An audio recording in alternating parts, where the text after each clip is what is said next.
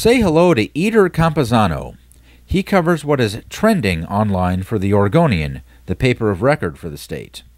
He recently did a write-up on Milo Yiannopoulos' appearance at the University of Oregon, except Campuzano wasn't actually there. In fact, no Oregonian reporters were there. Mr. Campuzano did his entire report based off of tweets sent out by reporters from the student newspaper, the Daily Emerald. Note they already had to retract one of the tweets. In Campuzano's headline for the article, Milo Yiannopoulos at the University of Oregon, I don't want any Muslims in the country. Well, it's true that Milo did say that. But I don't really want any Muslims in the country. What Mr. Campuzano leaves out is the reason why. But consider a few things.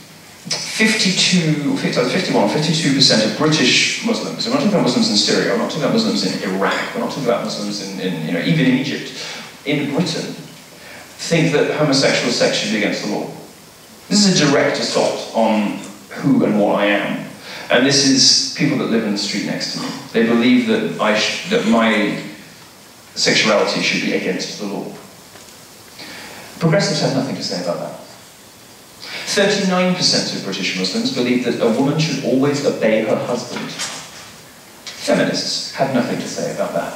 25% of British Muslims believe that Sharia law should be enacted in the countries in which they live, which under certain circumstances renders a woman's opinion half or even less of that of a man's. Feminists, likewise, have nothing to say about that. I found it interesting that Mr. Campuzano omitted this key piece of information, so I decided to ask him about it. So you're the guy who did the write-up on the Milo Yiannopoulos thing. Yeah, right? yeah, I did the tweet aggregate. Right. It's interesting.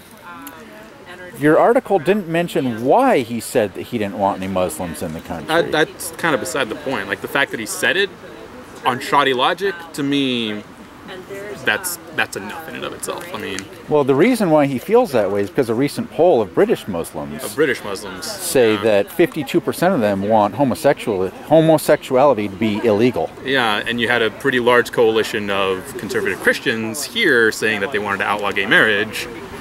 So, like, it's, I don't know, that's kind of a good apples to apples comparison of, like, why you don't just discriminate on someone based on their beliefs. Like, oh, hey, these people don't want this, so we're just going to kick them out of the country.